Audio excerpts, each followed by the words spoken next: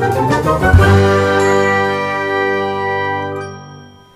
and welcome to this week's Mixed Adopt-A-Pet. Patty is with the Amarillo SPCA, and today she brought us Dani Hope. Is that Dani right? Hope.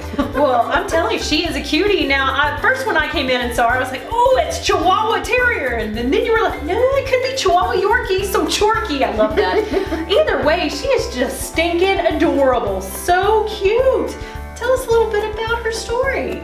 Well, Dani was found as a stray, and so when we get a stray, we always hold them for 7 days in hopes that their owners, their parents, will come and claim them.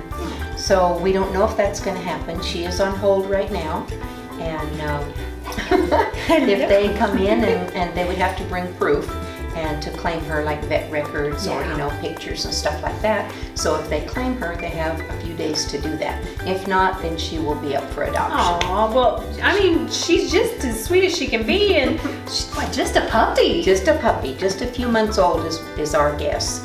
And so she's going to have all of her shots. She's going to have to be spayed, have her rabies and all of that. So she'll be with us a while. Okay.